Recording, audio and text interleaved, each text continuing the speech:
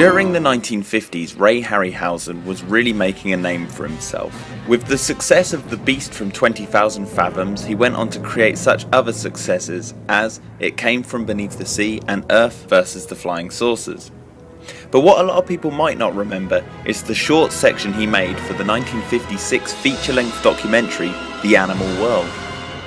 In this 10-minute long segment, we see various species duking it out, all in Harryhausen's iconic animated style.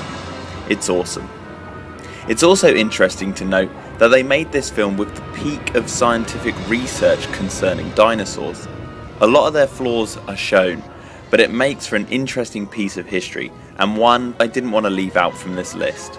It's rare to find it on DVD outside the US, heck, it's even hard to find much footage of this on the internet, so it begs for a re-release because everyone deserves to watch dinosaurs being animated by the king of stop motion himself. This is also fascinating because it's one of the rare moments where Ray Harryhausen animated a Tyrannosaurus Rex.